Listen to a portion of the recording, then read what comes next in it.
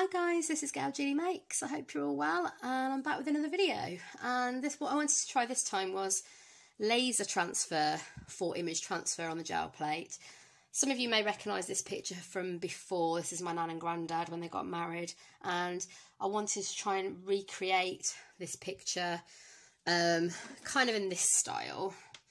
I have done a print of this before in that style, but what I actually did was I drew them in Posca pen. Now, I like using that technique. I don't really feel like it quite captured exactly what I wanted to do with their picture, because obviously it's very sentimental. I did like the end result, but I really would love to just sort of capture this as it is and then build up on the background. So what I'm going to do is just transfer it across the plate. I'm really hoping it works, because I've just read recently somebody did get supposedly laser transfer and it didn't work, even though it's worked for them in the past. So I'm hoping, especially because this is quite high get my words out, especially because this is quite high contrast, that it will actually take. So if I printed this picture in inkjet, it wouldn't work at all. It's basically the laser transfer or the laser print is a good resist, basically, so it will allow you to pull like you would from a magazine, whereas if you use the inkjet, then the paint is just going to literally soak into your page and give you nothing back. So I'm going to give it a try. I've got my gel press plate as always. Now what I've done, so basically I took some pictures to my local copy shop. So I actually have some work on acetate here, well, some photos on acetate from some stuff that I did in uni years back. But this is actually a photo that I got them to photocopy for me on a laser printer, basically. So we'll see how it goes. So I've got a couple of copies because I thought I'd be safe, just in case it is a complete disaster. So I have other pictures that I wanted to use, but they're not quite as high contrast, some of them. So what I thought I'd do is try this one first. But what I'm going to use as a base is the one that always works for me, which is the Liquitex Payne's Grey Heavy Body. Now, if this doesn't work, then I don't think I'm going to try it again for now. I'm thinking it's going to be more likely the photo or the transfer that is causing the problem. So keep your fingers crossed for me, guys. And I'm just going to lay down some black. Now, what I always say is you want to be able to sort of have a semi-opaque layer. So you want to be able to see through it slightly, not completely, and it needs to be smooth. What I've just done is I've just ordered myself a bigger plate in the hope that this works. I've ordered myself a bigger plate than this. This is your 9x12. I've gone for a 12x14 on order. And what I've done is also bought myself a much wider brayer. Now, I have got a wider brayer than this, but it's got some inks and stuff on it at the moment. I'm a bit worried it might cause problems. So I decided to just use this one again. So I'm just kind of keep rolling over it just to try and get a smooth layer. And then I will just pull out an old piece of paper here just to brayer off. And now I think we've probably taken too much off. I'm just roll it that way a little bit. So if you can see quite a bit through some of those areas. So I'm just going to add a little bit more, and that's just because I probably shouldn't have took that bit off a minute ago. So I'm just going to go back over, try and make sure it's nice and even. And make sure you're not getting any bits on there like I just did. So that could cause problems. Make sure you're not missing that. Okay. And I'm going to say, it's a fine line, guys. I don't want to ruin it. I'm a bit nervous about this one, which is why I'm probably overthinking this. But I think we're probably about ready about there. So we're looking fairly smooth. You can see any really obvious lines, just go back and try and brayer them out, yeah? Okay, wish me luck. We'll see how it goes. So obviously it's a very square picture, well, rectangular picture at the moment, which I'm just going to lay it in the middle. We'll give it a rub. Now again, this is, like I said last time when I did my image transfer, it's a bit like a Goldilocks moment. You don't want to be pressing down too hard, you don't want to be pressing down too lightly. So it's like laying the paint down as well. It's very much Goldilocks, it's got to be just right. So it's all about experimentation. Yeah, so just going to give it a bit more of a rub. I'm not going to do it for too long. Okay, and we'll hope. No, it's not taken.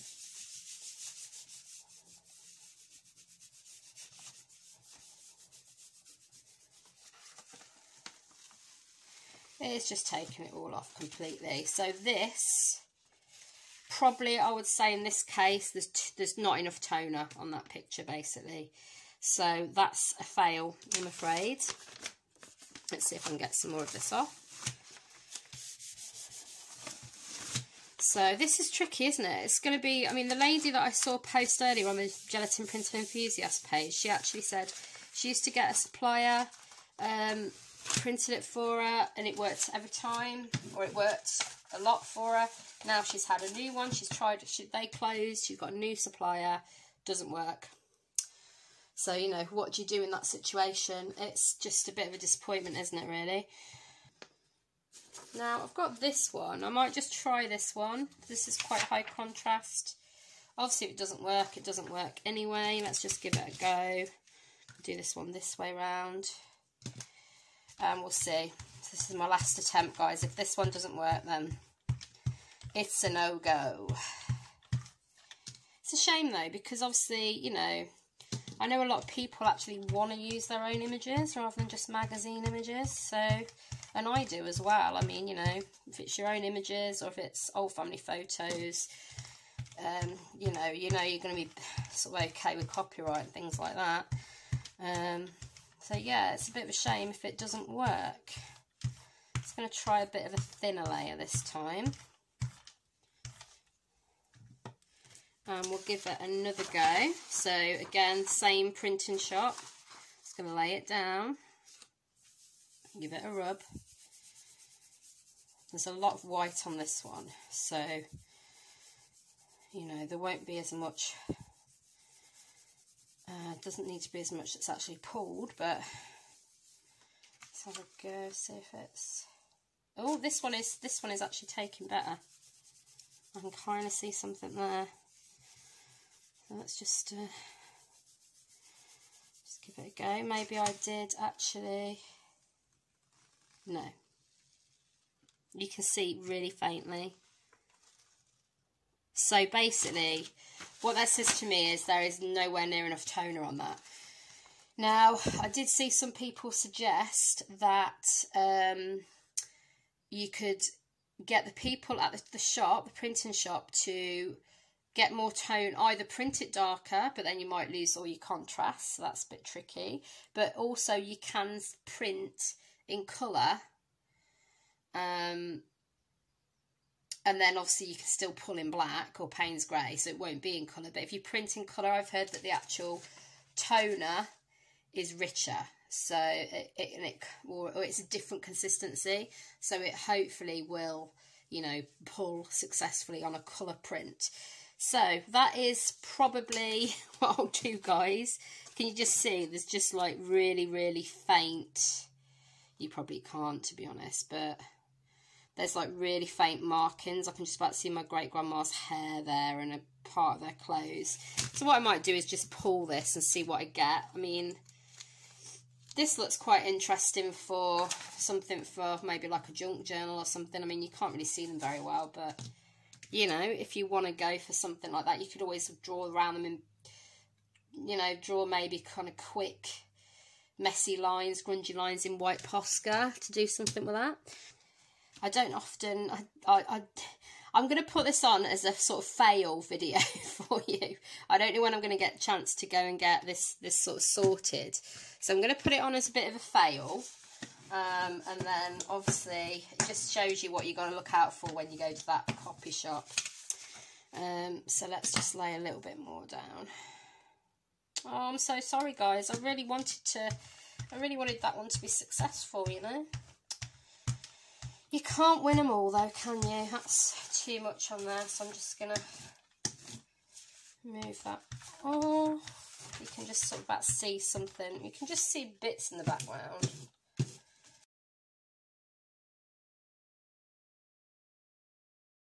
I don't know how well that's going to pull anyway, but I've got some new Lavinia Multifarious card, which is my absolute favourite to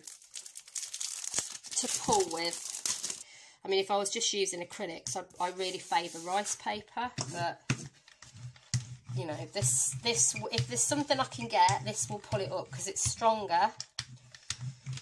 It's got more give because it's thicker. And you can leave things to dry on there for longer. So obviously if I want that to dry a bit more, I can leave that for a couple of minutes. It'll still pull off fine. You might have the odd tiny tear here and there, but that adds to the grungy effect. So, I'm really sorry about that, guys. You know, I was ever so excited. I got all these nice prints. And then it's like, it doesn't work. But that's life, isn't it? So I hope you don't mind me doing a sort of epic fail process. Every little helps though, doesn't it? You know, everybody's experience helps others. So I'm going to pull that. And you can see, look, the numbers come out quite well. You can just see the faint outline of them.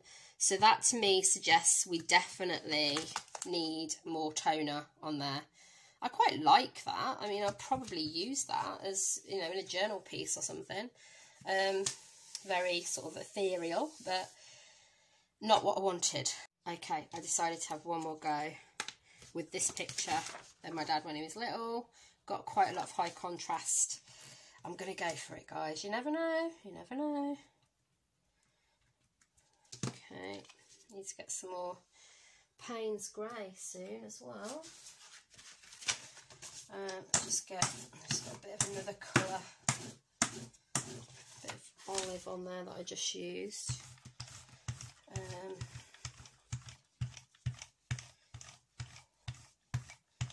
Speaking of Olive, really sad to hear about the actress that played Olive in On the Buses. If anybody's a fan of that, it's on quite a lot in the UK because it's a UK series, or an old UK series, but so sad to hear that the actress died in a fire. So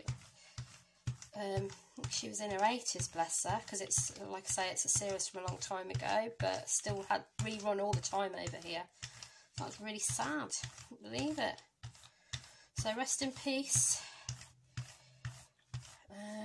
Right.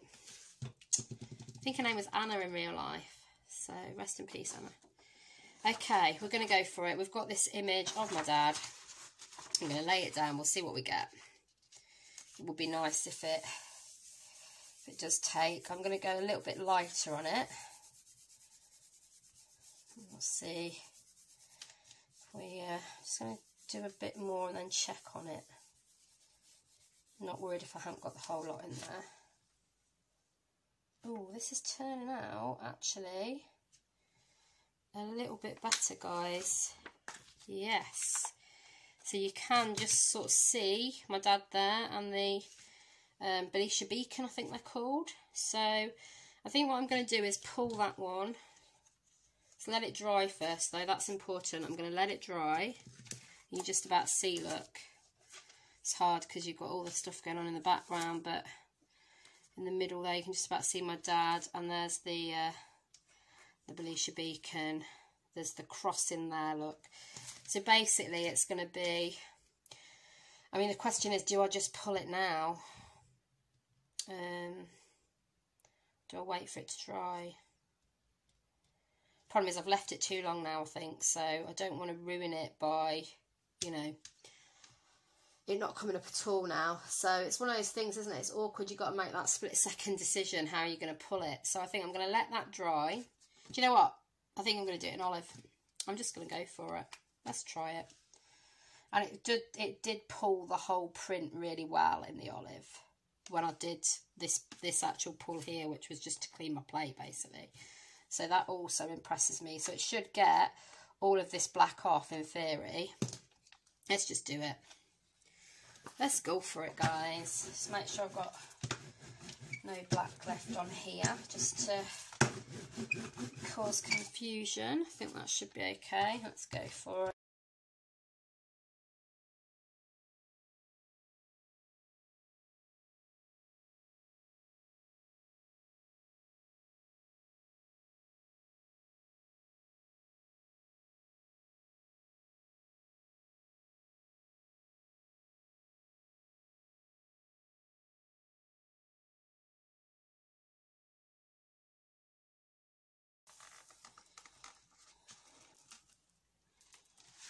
It's not going to be as detailed as we wanted it to be, but ooh, I'm liking it. I think we're getting closer, aren't we? So we've gone from thinking it's epic fail to, you know, we've gone from that to that, which is progress, I would say. So again, that one seemed like it had more toner on to me. It was darker tones, which is why I think it worked. So what do you think, guys? I'm quite liking it. It's got a very sort of vintagey photo feel, hasn't it? So it's come out really well here on the actual lines. Contrast is key, isn't it? So if you've got something that's very high contrast, it's gonna, and with a lot of toner, it's gonna work. But I do like that olive that I used. And we'll just see what we get. Definitely like the way that olive looks against the Payne's Grey. I think that's really nice. So yeah, I mean, Payne's Grey is a lovely colour if you don't just want that real black, isn't it? It's like a kind of real navy black. Right. I'm purposefully not kind of doing the whole of the area. I'm going to go for it again and hope that I can kind of capture them both. Let's go for it about there. And I'm pressing on lightly. I'm not pressing on too hard. And I'm not going to do everywhere. I'm just going to do where I think, roughly where I think they are. Okay.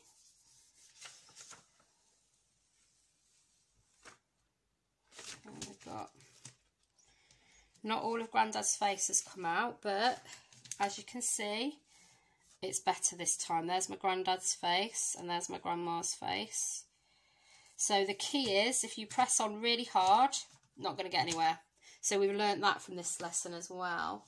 So the key, it's always good to learn from it. It's the first time I did it and I thought I could just treat it like I did the magazine transfer.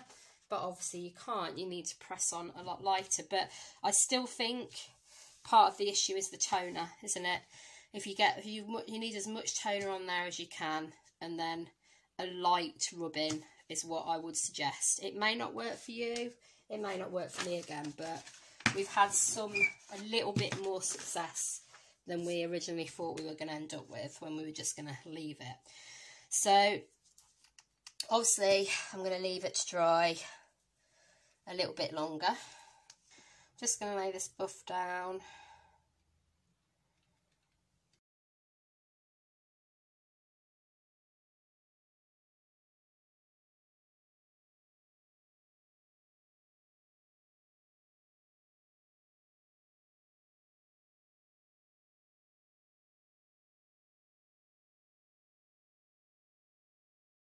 This was a couple of the prints that I did in my actual basic image transfer from a magazine. So I've got just like a standard pull there with the buff in the background. And then this one was a bit more complex. We did an image transfer there. And then I've built it up with alcohol inks, pigment inks, using stamps, embossing plates and all sorts on that. So that's an interesting video if you want to try something a bit different for your image transfer as well. But I wanted to obviously see how well the laser transfer worked. Now what I was originally going to do was I was going to do an embellished one like this using my laser transfer, image transfer, but because it's not taken as well, I'm going to leave that for another time. So I want to make sure I've got that real full-on toner on there, so I can get at least a pull, you know, a little bit more like this one, that amount of actual depth and ink going on there. Yeah, so maybe another time, if we've managed to sort out that other printing solution, well, not solution, but, you know, another printer that can do that for us. So here we go. Now, actually, I'm pretty pleased with that, considering what we thought we were going to end up with. I'm pretty pleased with that. So, I love it. It reminds me of, like, maybe an old picture that's kind of got worn away. Maybe it's had some sort of, you know, it's been rained on, or it's had some sort of solvent put on it and it's kind of started to fade away. So yeah, I'm actually really liking that one. And I love the way the buff's pulled off the plate as well. I think that's worked really nicely. So I'd say from what we thought was epic failure to, you know, fairly successful. Not 100%, but we've given it a good go, and we know how we can help ourselves now, don't we? Anyway, I've babbled on far too much, guys. I'm sorry. I do hope you've enjoyed this video, and I do hope you've learned something from it, or you can take something from it. If you have, please give it a like. That helps spread it around YouTube a little bit more. Anyway, I'd love it if you subscribe if you haven't already. If you'd like to do so, if you click my profile picture top left there and hit the bell and all notifications, that will let you know whenever I've got a new video coming out. Bottom there is that link, is the other video that I talked to you about, which was the image transfer with the 2 prints I just showed you. Please do go check that out if you haven't already. And I should have another video for you real soon, so hope you get some crafting time in this week as well, guys, and take care of yourselves, and I'll see you in the next one. Bye for now.